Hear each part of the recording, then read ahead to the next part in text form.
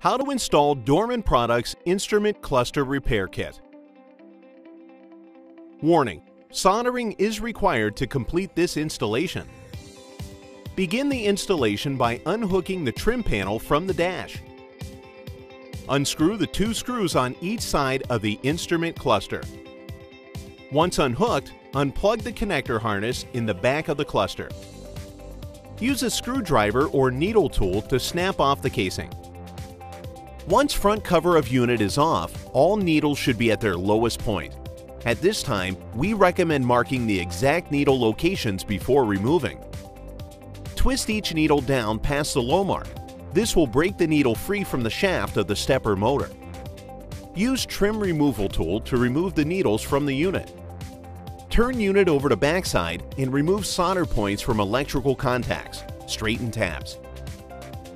Carefully remove original motors and bulbs from back of cluster board.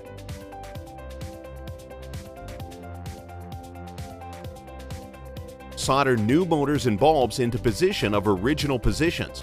Make sure all are secure. Reposition needles in original location. Put cluster back together in reverse order and replace unit back in the vehicle to complete the installation.